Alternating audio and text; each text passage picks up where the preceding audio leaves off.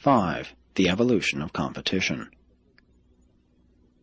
Competition is essential to social progress, but competition unregulated breeds violence. In current society, competition is slowly displacing war in that it determines the individual's place in industry, as well as decreeing the survival of the industries themselves. Murder and war differ in their status before the mores, murder having been outlawed since the early days of society, while war has never yet been outlawed by mankind as a whole. The ideal state undertakes to regulate social conduct only enough to take violence out of individual competition and to prevent unfairness in personal initiative. Here is a great problem in statehood.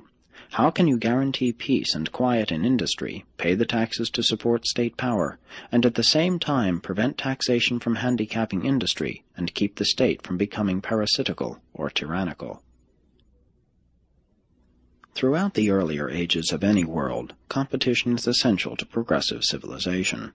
As the evolution of man progresses, cooperation becomes increasingly effective. In advanced civilizations, cooperation is more efficient than competition. Early man is stimulated by competition. Early evolution is characterized by the survival of the biologically fit, but later civilizations are the better promoted by intelligent cooperation, understanding, fraternity, and spiritual brotherhood.